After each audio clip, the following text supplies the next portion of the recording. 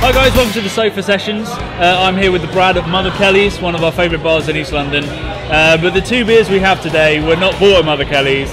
They were brought by a man of darkness, a secret source, because we've got hold of two incredibly special beers.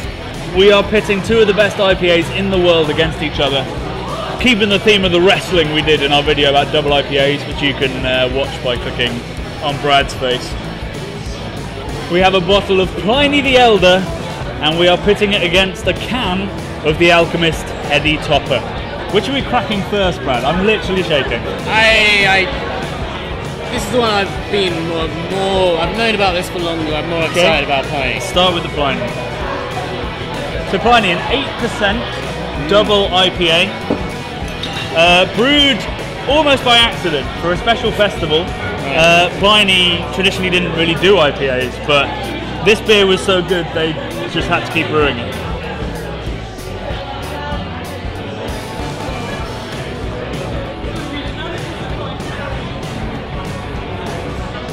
It's a lovely golden tone, isn't it? It's a, yeah, gorgeous golden colour. Loads of head is sticking around. Yeah.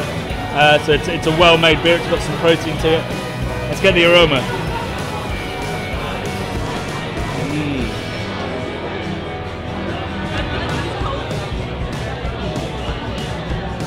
Very well balanced, isn't it? I mean, it's not huge. Yeah, it doesn't smack you in the face, but no. It's got some candied orange, some melon, a bit of spice to it. Maybe cinnamon or something. A little bit Christmassy. Yeah, a little bit. Yeah, it's a drier smell than I expected. For what I thought, I mean, I didn't think it was going to be like a real hot bomb because I know that it's meant to be a very balanced beer, but yeah. Well, let's dive in. Cheers. Cheers, buddy. Amazing.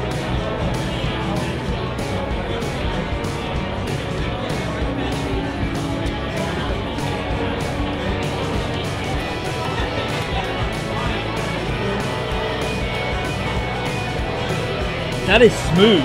It's so smooth. It's not pointy, is it? It's not like it's going off in one direction or another. It's all feels so well rounded and, as you say, smooth. It's like a wave. It's like you get this big hoppy thing going on, this big melon, and you get that orange pith, and it's kind of sweet and pithy, and then it just sort of sighs before a little bit of hoppy bitterness at the end. Yeah, a little bit of bitterness. I guess what they've done is balance the bitterness and the alcohol so well, so that neither of them hit home. At 8%, you'd expect a little bit of booze, and with the amount of hops they've had to use, you'd expect a bit of bitterness. And you don't get either. It's just perfectly balanced. That's it. I wouldn't say subtle is not the right word, really, but refined, I think, is the way. I've never tasted an IPA like that, because I've never tasted an IPA that took all the things that make it great, that hot bitterness, that little bit of booziness, that little bit of sweetness, but that dry finish, that's done it without you ever being able to go, well, that's a dry IPA, that's a sweet IPA, that's a hoppy IPA. I don't know what that is, which is the joy of it. It's everything. It's everything to all men. Stunning. But we've got one more beer to go. So the Alchemist Heady Topper. It comes in the kind of can that in the UK we'd think that Foster's came in. But that just means that you and I get a bit of bang for our buck. It's from Vermont. They only brew one beer, the Alchemist. Wow. They are so set on making this perfect, they don't brew another. That's dedication. That is dedication. That's amazing. Here we go. This is a big moment. That crack.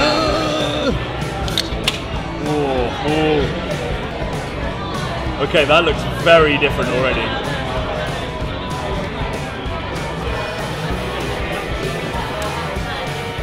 It's simultaneously sweeter and danker. Yeah, it's got more hoppy dankness. Yeah.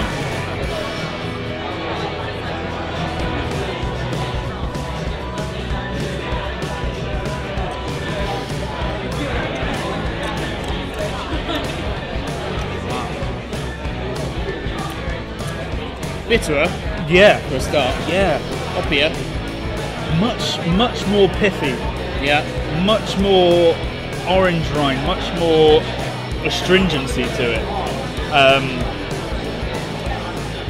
Significantly less balanced, but the mouthfeel much more smooth from the fact they haven't filtered it. Yeah.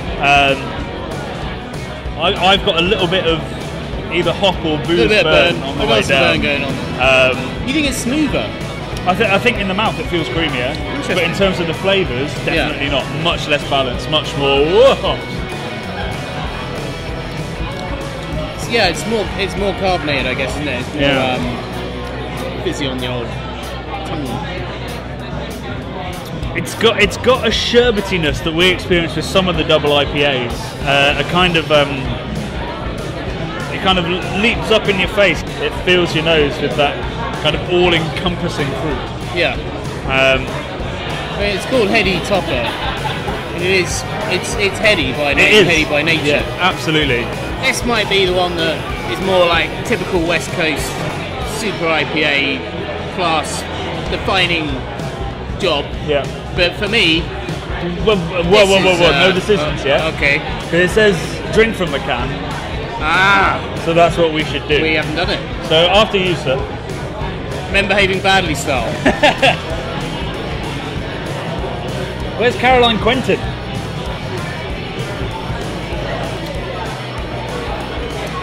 Of the Alchemist. To me, it feels like it's got more coming out of the can. I'm not quite sure why that would be. Why is that, Johnny? I think that's genuinely sound advice there from the can. What's happened there? I don't know. I mean, confused by that. So when you drink from a can, it's a bit like doing this with a glass, just holding your nose until it's in your mouth. So it's restricting that citrusy but ever so slightly dank aroma. But man, that hit me around the chops. Yeah, it feels way more powerful somehow. Maybe it's just the way the beer enters your mouth. It's a magical can. I think they've enchanted it somehow. I don't know. So I think I saw the way that you were going. I think you were going for this, and then we drank it from the can. Yeah, I mean, this guy, if we're using the sort of wrestling terminology, we're bringing that on from the last video. This is all guns blazing, coming out of the corner. Guns are up, ready to roll, all the punches coming out the door. Yeah. You know, that's what that's about. And so this guy, Pliny, he's ducking and diving, he's dodging those punches, he's waiting for his moment. He's good on his feet, he's balanced. Yeah, balance. And then he smacks him with a sucker punch, and you swallow and you go, Jesus, that's well made. Damn. You cannot fault that. No. And all the other beers sort of just fall in front of him. So it's a KO. It floors you. I was when I first drank that, and I think if you look back, and if I haven't edited it out, I was kind of speechless, and so were you for the first couple of. You're like, I cannot make head or tail that because there's so much going on, but it's so concentrated. Yes. I think Pliny lives up to the hype much better than Heady Topper. This guy Pliny, he came up with the name Cumulus lupulus, the botanical name for hops, and it's almost historical. Something about this beer. It's just untouchable. I loved it. To Pliny, to the Alchemist, and long live hops.